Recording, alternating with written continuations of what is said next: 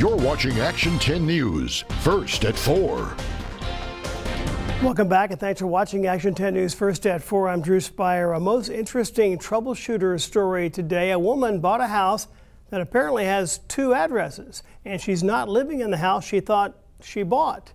Here is Andy Lascano now with part 1 of the house with 2 addresses.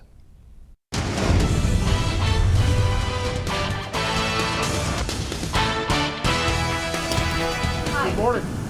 It's me. This is Maria Ortega's story of how she bought a house with different addresses. 412 Coke is written on an outside wall because Ortega says that's the address on the contract she signed with the Markman brothers when she bought the property, her first home, on June 7th, 2018. See, I wrote this right there. They scratched it out and they neon wrote everywhere, all around the house, 1821B.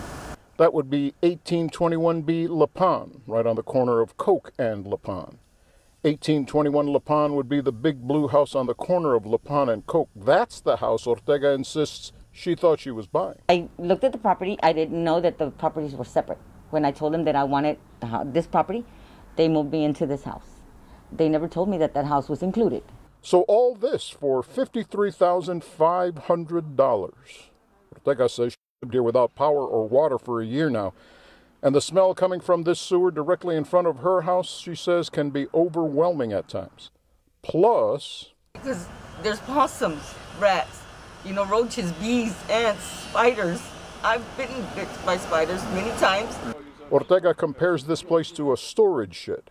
And when she's tried to get city services, she told the troubleshooters they've told her her address doesn't exist on the records.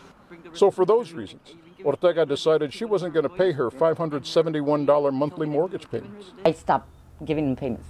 I wasn't going to give them payment on something that they couldn't locate. So Markman brothers foreclosed on the property and tried to have Ortega evicted, but because the subpoena was sent to 1821 La Pan and not 412 Coke, the eviction was dismissed. Ortega says she works as a home provider but is currently unemployed. She's fighting this eviction in part because if she's kicked out, she has nowhere to go.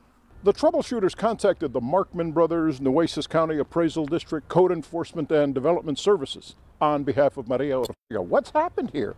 And what, if anything, can be done to help her? That's coming up tomorrow on Part 2. Andy Lascano, Action 10 News. Now, late this afternoon, Markman Brothers told Action 10 News they have hired an attorney to look into this matter, and we'll have that part of our investigation tomorrow.